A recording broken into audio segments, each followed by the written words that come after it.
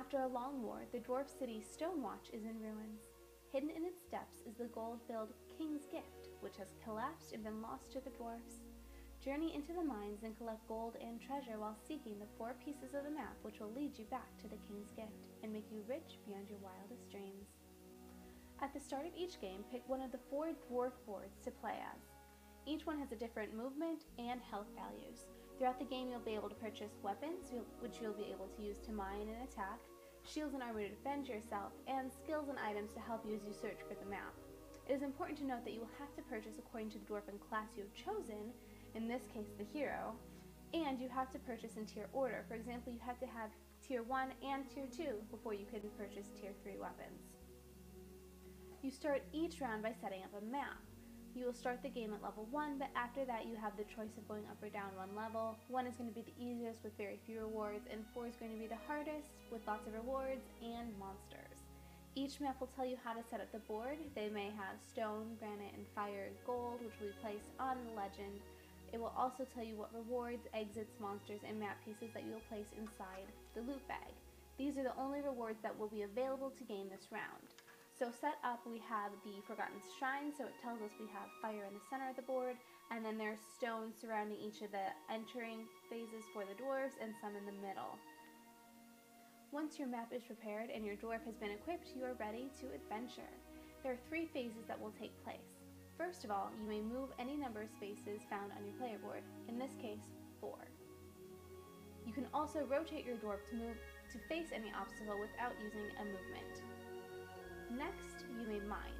Tunnels, as you probably know, are full of rubble, but you carry a weapon which can help you break it down. You must be facing the stone you want to mine and then take the dice shown on your weapon. Roll them to see how many pieces of rock you break through. If you completely break down a stack, you may take 1 loot from the bag and put it on your player board, or drop it where the rock previously stood if your board is full. If you pull an exit token, it must be placed on the board, and if a monster token is drawn, they will enter the board, but we'll talk about that in just a minute. If you finish mining a stack of rocks and still have extra damage from your dice, you may move to face another rock and continue to mine until your damage runs out. Granite is too hard for you to mine unless you have a special ability, item, or weapon that says otherwise. And if there's an uncovered loot token next to a dwarf, you may pick up 1 during your turn as long as you have room to store it.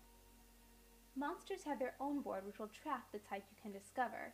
Check where the crystal is and check the color underneath it, in this case, green. You will then roll the purple dice to see which of the 6 monsters on the green track will come and face you. Place the monster you've chosen out. You will have a mini that will go in the spot that you just mined.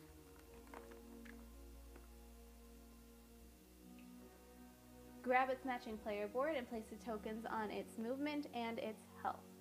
The player to the left of the dwarf who found it will roll the dice for the monster, and you can find that at the top of the board. You can also find any ability that the special monster might have. Lastly, you can attack.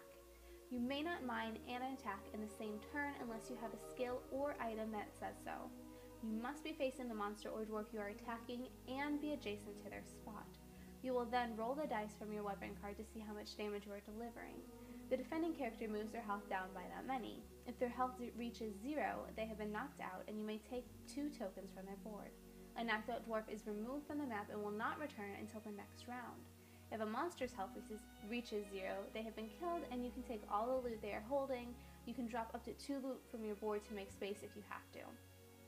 Play continues in this way until 1 of 3 end round triggers is met. First, a player steps on an exit token, which will immediately end the round, making that dwarf the first player next round.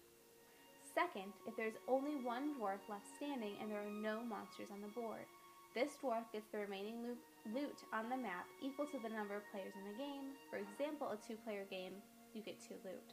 This dwarf will also become the starting player in the next round.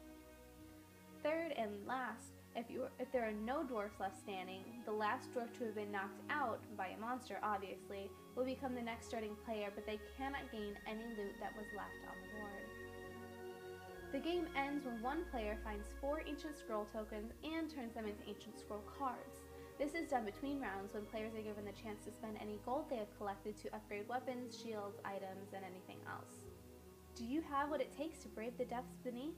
If you do, check out the link to the Kickstarter that I've put in the description. And as always, happy gaming!